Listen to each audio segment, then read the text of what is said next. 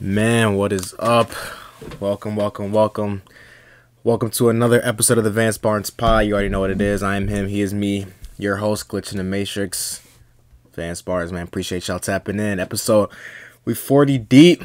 I know I say it every podcast how deep we are, but this is crazy. Like, I honestly, when I started it, my goal was to hit 52 podcasts. 52, one for each week in the year. Just to show myself that I could, for consistency, not to give up and just to go for a year straight. Now that we 40 deep, feels like I've grown a lot. Feels like the podcast has definitely grown a lot, but it definitely feels like we're still getting started. Like, it feels like I'm not even close to where we want to be at, as far as content quality, all that stuff. But when I first started it, like I said, it was just to start, to keep going no matter what. Like, just, hey, let's hit 52 and see what happens. And yeah, we're 40 deep, so we got 12 more to go till we reach that milestone, and then we'll hit the next milestone. But first, I want to start off saying that, man, sometimes it feels like we just live in a simulation. Like, it's so crazy. Like, the past week, we got the current president. Did y'all see that video of Biden, like, forgetting? I know there's tons of videos of him, like, on social media that go every week. Honestly, it's just like something new of him just showing, like, his age, like, showing how old he is. And that's why I say it feels like we just live in a simulation with, like, ever since 2020, it's just been crazy. Like, this man Biden is too old to remember whose hand he shook. Like, y'all see that video of him shaking dude's hand? Dude made his rounds to shake the other people's hands on the stage, and then he turns back, and Biden, like, has his hand out again because he, like, forgot that he already shook his hand. And I seen a video of him, like, basically couldn't put on his suit jacket. Like, he had to get help. And I'm just like, man, dude, this is... At what point do we have, like, an age limit on who can enter the office? You know what I mean? Like, it's just... It's ridiculous. And then we got the former president, his house just getting raided. That's crazy too, because a lot of people, like, it wasn't that big of a story. Like, it was big, but that's, like, the craziest thing to happen to one of, like, a former president or president, and it, like, was barely even talked about. And not to get into all that, I'm just saying, like, that is...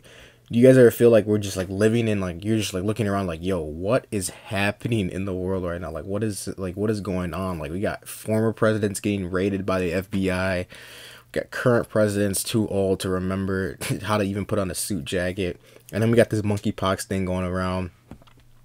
Man, it's crazy. It's wild times. But hey, that's the world we live in, I guess. I guess there's not a lot of shock factor within a lot of things anymore, just because of... I don't know. I feel like social media has given us so much more access to things, and it's shown us so much more that it's just like we don't even flinch when certain things happen. Like I said, like, when I can imagine in the 70s or 80s when that, like, Richard Nixon Watergate scandal went on, and how just big of a deal that was. I remember when we were kids, or when I was a kid, and Obama had wore, like, a brown or tan suit, and it was, like, a huge deal in the media for so long. Just, and, like, Watergate scandal wasn't little, but, like, a little thing like the suit color was such a big deal. And now we live in such an age where, like, media and content and news is always hitting us constantly, and it just kind of falls on deaf ears. It's, like, almost expected at this point. It's just wild times. But hey, get off that, get onto the topic of the day so far, or the topic of the week. And I know last week we talked about it a little bit with having the right mental approach and mindset when facing adversity, right? And I think that for me personally, like I mentioned last pod, like, when the pandemic hit and I just really wanted to dive deep into a certain subject, I did. And having that bright mindset, especially when facing adversity, because I came off a year where 2019 I transferred schools. Had to sit out a year because of, something that was out of my control. The school that I transferred to missed the compliance, missed the NCAA rule. They didn't see it, they didn't catch it. So I had to sit out because of something that they did wrong or that they missed. And then, going through that, seeing out a whole season, then transferring to another school, getting that break, finally being able to play my senior season, and then COVID hits. COVID takes that away, and having to sit out a whole nother season. But then, you know what I mean? Like, I had faced all this adversity, so I had to be like, man, like, Vance, how do you get your mental right? Like, what am I, like, I felt like I had gone through so much in the last 2 years of my life at that moment, where I was like, man, I got to make sure that my mental is right. I got to make sure that I'm on top of my game, so that, when we hit the ground running, when everything's back up, like, we can, like I said, we can just hit the ground running. We don't have to miss any steps. We don't have to miss anything. And that came from the mental aspect of it, because, like I said in the last pod, like, I always knew, like, putting in the physical hours sometimes is the easiest part of our lives. Like, sometimes putting in those physical hours can be easy, but how do we get the mental side of things sometimes is what we struggle with. And it is something that, like I said, I struggled with, so I had to dive deep into it. So, ever since I've been on this journey, understanding, been on this journey of trying to understand just life in general. Early this year, I came across the Stoic Philosophy. Now, what does the Stoic Philosophy truly mean? Well, the Stoic Philosophy, when people think, like, when you think of the word Stoic and people that are Stoic, you think of almost like, oh, they're nonchalant, like people that don't care. But that's not necessarily it. You know what I mean? So the Stoic Philosophy is one that came about thousands of years ago, started BC, but I came across this philosophy because I was like, man, how do you attack things with a mindset when there's so many things coming at you? You know what I mean? How are you able to, how am I able to keep a level head and have a great approach to life when there's so many things that are hitting me at once, when it can be hard to, keep a positive mindset and keep going. So that's the hardest part. Like I said, the mental aspect of keep going, not giving up is tough. So I came across this philosophy, the Stoic philosophy, and basically the core of Stoicism is, the definition of acceptance and indifference. Having this kind of approach to life that, hey, whatever happens, it is what it is, simply because we don't have much control over what happens in our lives. We do have control over our reactions, though. That being said, the most important principle of Stoicism is the dichotomy of control. Separating what you can control and separating what you cannot control, because the truth is that we have power over our minds, right? We have power over our reaction to things, but we don't have power over, what happens in our lives. For example, we set out for goals, right? We have goals in this life, and we have things that we want to accomplish. And if you're anything like me, sometimes you get so caught up in those goals, you get so caught up in achieving these things that you sometimes forget to think about the journey, right? You sometimes forget to think and appreciate the small things and the small wins on the way, because you're just like, man, I need, like, this goal is something I set for a reason. And you're like, in your mind, in your mind, you're thinking like, if I do everything right, that I can still control this outcome of what the goal may be, or what the outcome of the goal is, which is extremely false, because we have all these goals, right? And we can control everything leading up to the goals. We can control, our work ethic, how much we study about our craft. We can control, the amount of hours that we put into it. We can control all these things leading up to, you know, what it is that we want to do.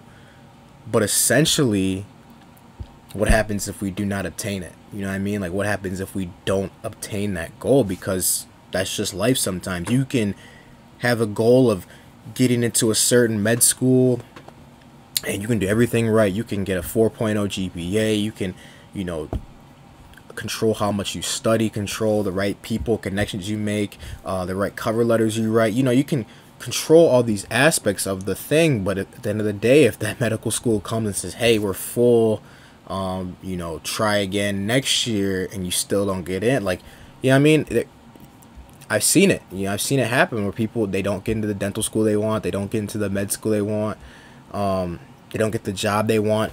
You don't accomplish your dream on the first go around. I've experienced that firsthand. What happens when we don't obtain that goal, when we can control everything that we could have controlled and still the outcome isn't what we wanted? Well, that's where the Stoic philosophy comes in, and I'm going to explain, the Stoic philosophy a little bit. Doing a lot of research over it the last, especially the last 6 months, because it was something that I feel like I really needed.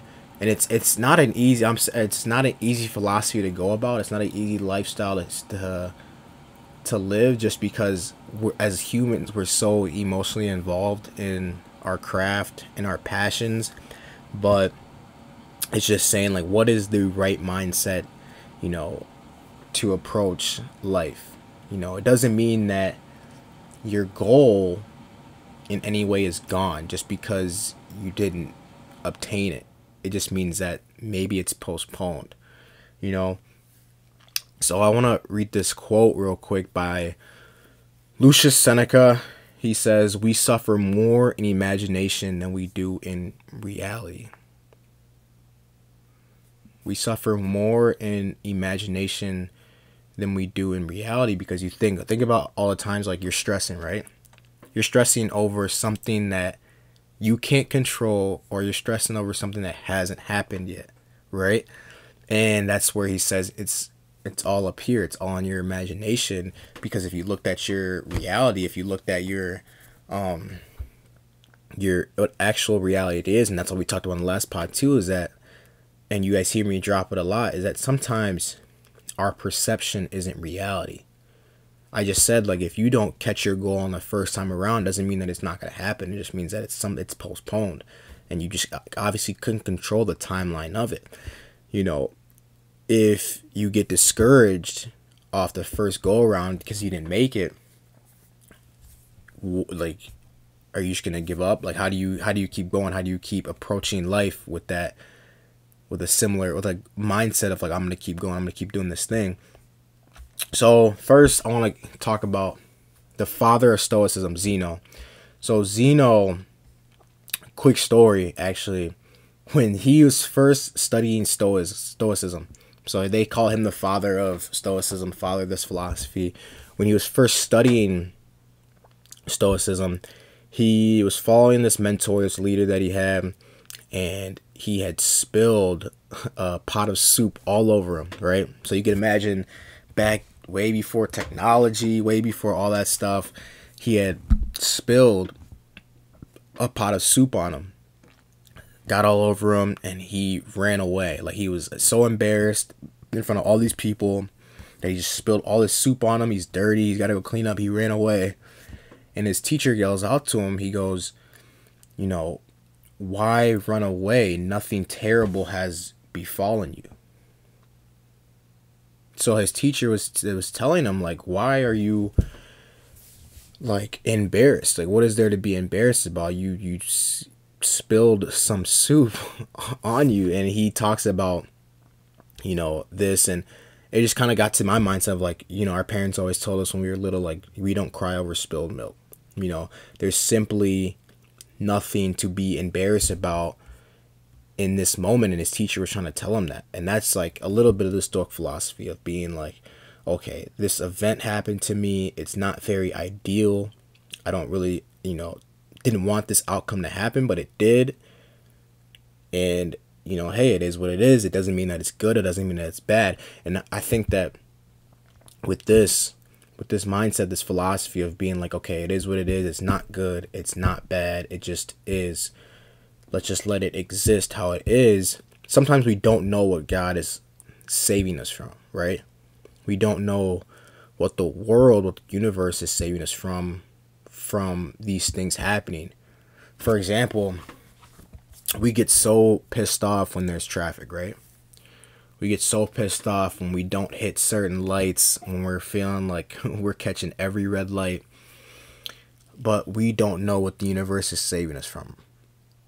We simply don't know, what car accident is up ahead. We don't know if we would have, taken this, if we would have beat this light, who would have ran the stop sign, 2 miles down. We don't know what the universe is saving us from. So when we look at these things as, oh, they're so bad, I can't believe this is happening to me.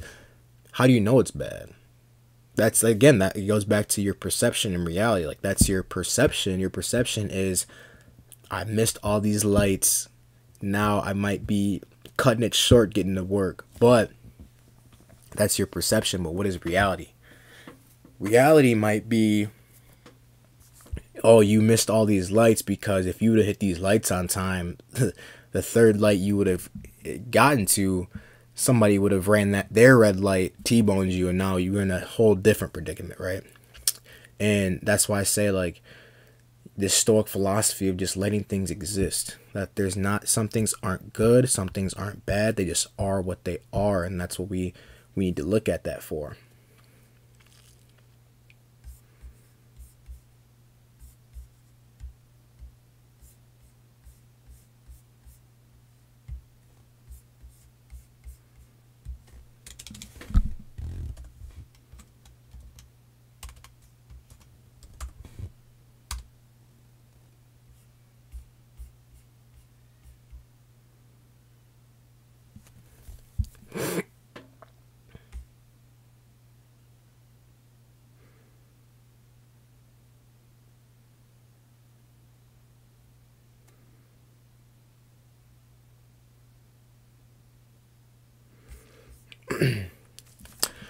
So a little bit more about the father of Stoicism, Zeno. Zeno thought that, grew up in Athens. He thought that most people in the city of Athens either suffered because they had desired what they did not have, or they feared losing what they already had.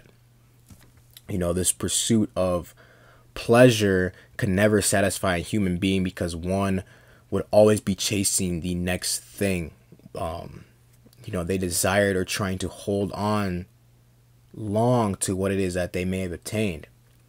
This pursuit of pleasure, it's always that you want more, you want more, you want this, you want that, instead of just looking at what I have. I talk about all the time, my favorite artist being J. Cole. J. Cole talks about in the song Love Yours, like, there's all these things out there that's always going to be better than what you have. There's always going to be these things out there that seem greater, that seem, better than what it is that you already have. But if you just take a step back and look at your life from what it is and being like, yo, I'm healthy, I'm blessed, I got a roof over my head, I got clothes on my back, I am striving towards this goal. Yes, I want it. I want to achieve this, but if it doesn't happen, I will be okay. Life will still go on and I will be okay. Zeno preached to achieve a state of enlightened apathy. Enlightened apathy. Meaning that he wanted people to find peace with things just as they are, not always wanting more out of your interest.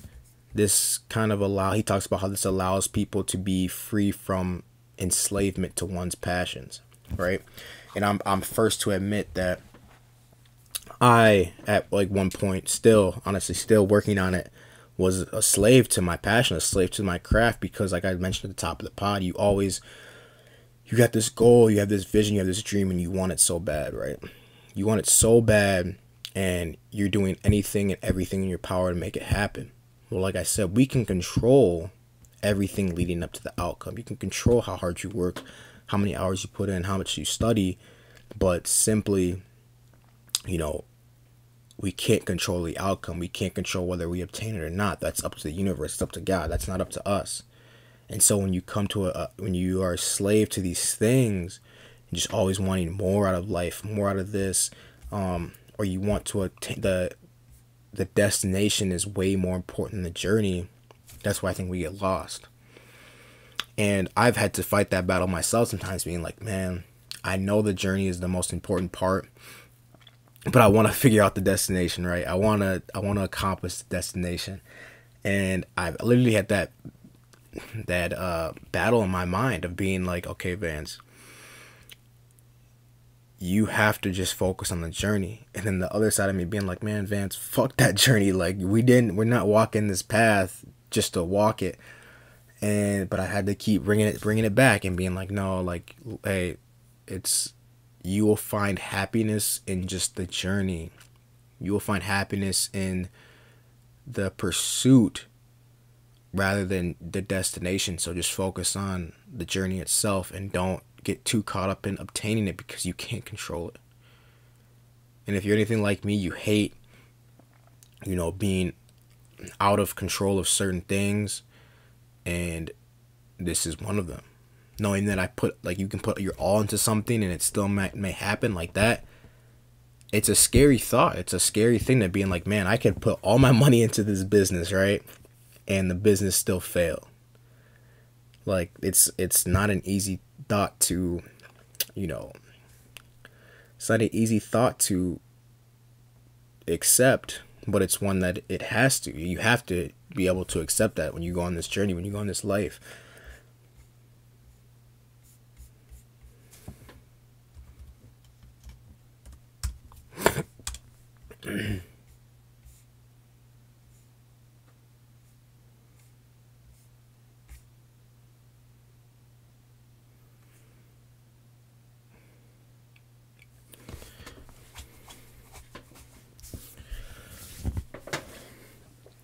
So I talked a little bit on a podcast about probably the most famous Stoic being Marcus Aurelius, former Roman emperor. He's known as one of the last 5 great emperors.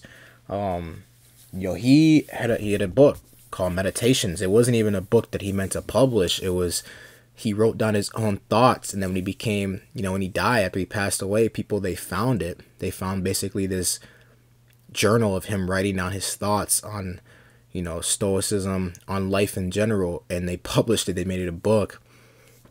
I don't know how he would feel about that today, knowing that his journal basically, it's helped probably a lot of people, but knowing that his private journal that they found was published and made into a book. But he has these principles, and some principles stuck out to me throughout the book. One being, he talks about showing up every single day. He talks about how you can build this lifestyle, or you can build, no matter what it is that you're trying to achieve, you show up every single day and you build your life action by action. We always hear it all the time that, when you build a house, it starts with the first brick. And you can't get to the last brick until you start with the first brick. It's so funny. I was literally looking at, I was like, at the last week when I was in the cities with some friends, and I looked at this building. I'm like, man, could you imagine like getting paid to like build this building? You're on like the 27th floor, right? You're high up in the air, and you're going to build this building somebody's paying you for. And I'm just like, man. And I literally thought about it like, yo, they had to start from the ground up. You can't start the building halfway up in the air. You have to start it from the ground up, and how much time that would take. And that's what Marcus Aurelius talked about, is building this mental endurance by showing up every day, building this. And when we talk about it in football, we talk about competitive stamina. I literally read this thing on Sean McVay, head coach of the Los Angeles Rams. I read this article about him the other day, and it talked about, he had mentioned competitive stamina. He mentioned that something he does, and if for you guys, that Sean McVay, the youngest winning Super Bowl head coach in NFL history, he talked about how he would go into the film room, or he would be at home, or wherever he'd be watching film at, and how he would watch film to get into the zone. Like sometimes it's not clicking, right? And you're just sitting there watching the screen. But he said he would watch it until time was no longer a concept, until he lost the concept of time. Like he didn't know what time it was. And he did that so that eventually when he got into the zone and you're just like watching the film, you're sitting there and yo, immersed in watching this and getting better, he realized that the more he learned, the more he wanted to learn, right? The better he got, the better he wanted to be. So he kept watching it to build that mental endurance, can build that competitive stamina. Because he talked about it. The more he learned, the more he wanted to learn. Thus, the better coach he would be. And Marcus Aurelius talks about that thousands of years ago, and we still hear about it today. Is this, hey, just showing up every day, no matter what the outcome may be. You have to show up and lay this brick by brick. Another thing he talked about was building voluntary hardship. So basically, going through things and putting yourself in a position that is hard. Like you're doing hard stuff, every single day, so that when hard things hit you in life, they don't just hit you by surprise. You know what I mean? If you are, let's say you're in business. I don't want to keep using athletes because not everybody that watches this pod is an athlete. Let's say you're in business, right? And you are constantly asked to meet this quota. You have to meet this, sales projection. You have to sell this this much of stuff by the end of the quarter, right? And by you putting yourself in a position like, okay, I'm gonna, I don't know what's realistic. I'm not gonna, if I gotta sell 10,000 units of this or $10,000 of this, I'm gonna sell 15,000, right? I'm gonna push myself to sell $15,000 worth of this, because if I push myself, if I give myself that hard goal, that hard task of doing that, maybe I hit it, maybe I don't. Maybe I hit 9,000. Maybe I don't even hit the goal that they set for me. Maybe I hit 13,000. But you setting this hardship is like, okay, whatever the boss asks you to do, whatever your higher up asks you to do, they can no longer hits you different, because it's like, okay, I pushed myself harder than you could ever push me. So how could I be knocked off by this, right? David Goggins, the ex-Navy SEAL, or not ex, I think you're just a Navy SEAL once you are a Navy SEAL. The Navy SEAL, he talks about it. He's like, every day I wake up and I don't want to do something, I push myself to do it, because I know getting through that suck, getting through that pain, getting through that mental of just being like, man, I don't want to go on this 8-mile run. Like, oh man, I don't want to go work out today. He says he does it because he knows, and he finds a different gear to make himself excited about that stuff, because he knows that hardship, it will push him past, a different level than what anybody else could do. Like once he's done it, he's already broken, he's already gotten to a mental aspect of like, okay, anything else that's thrown at me in life, it can't put me down. It can't destroy me, because I'm already in the mindset of, I'm going to put myself through hard stuff already. Voluntary hardship. And it's, like I said, Marcus Aurelius talked about this stuff thousands of years ago, but it's still relevant today. This is how you build your mental strength. This is how you endure through, hard times, by, whatever life throws at you, it won't affect you as much because you're already putting yourself through these things. I talked about it a little bit earlier, but practicing the dichotomy of control, having power over your mind and not over the outcome, not worrying about outside things, just being like, okay, it's basically finding, how do I put this? You find peace within the process, right? You find joy within what it is that you're doing. So it's like, okay, I'm gonna put a standard for my life, right? And the standard I live by is going to be, no matter what, each and every day I'm gonna go out and chase my dream. I'm gonna put this many hours into it. I'm gonna do this, I'm gonna do that, and being happy with the fact that you lived up to your standard. Not happy with the fact if I obtain the goal or not. It's, I'm happy with that I lived up to my standard, right? My standard was, I'm going to work out 5 days a week, Once on the weekends, I'm gonna, eat this great. I'm gonna do this. Yeah, you might have a goal of losing this much weight by the end of the month. It may or may not happen, but guess what? You had more control over what you did. And if you did all the things that you said you were gonna do, you did it right, and you still didn't hit the goal, you should be happy about the fact that, hey, I did my best. I lived up to my standard. That's all I could do, right? That's all you could do. You can't control the number on the scale, but you can control what you did leading up to that number on the scale. Leading up to you stepping on the scale at the end of the month, right? And man, it's great stuff. Like I said, it's easier said than done. I'm wholeheartedly first to say that's easier said than done. But I think when we strive for this, when we have this mindset of like, all right, I'm gonna fall in love with the process, and I'm gonna try and live up to my standard. I'm gonna control what I can control. I'm gonna focus on what I can control, and not stress and not worry about what it is I can't control. Then it makes life that much easier when you're striving for that, you know.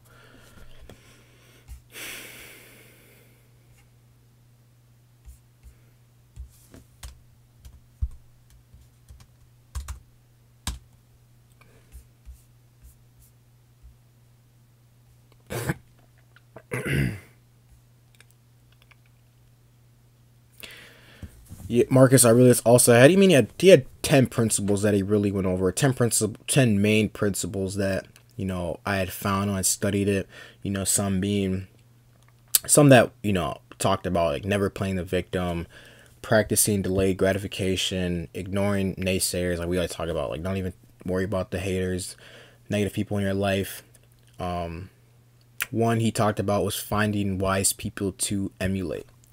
And this was important because, like I said, when I first got to college, I first got to school, and I realized like, okay, I'm here now. I can either waste these next, what ended up being 6 years for 6.5 years to get my undergrad master's, or I could strive and grow out of these, because you'd be surprised how many people go in at 18 years old and they leave at 23, and they haven't grown that much because they didn't go in with a mindset of like, okay, how can I get better, or how can I not just doing the same things over and over. So I remember when I first got to school, emulating, finding wise people to emulate. So I would research Jay-Z, Kobe Bryant. I started reading a lot more.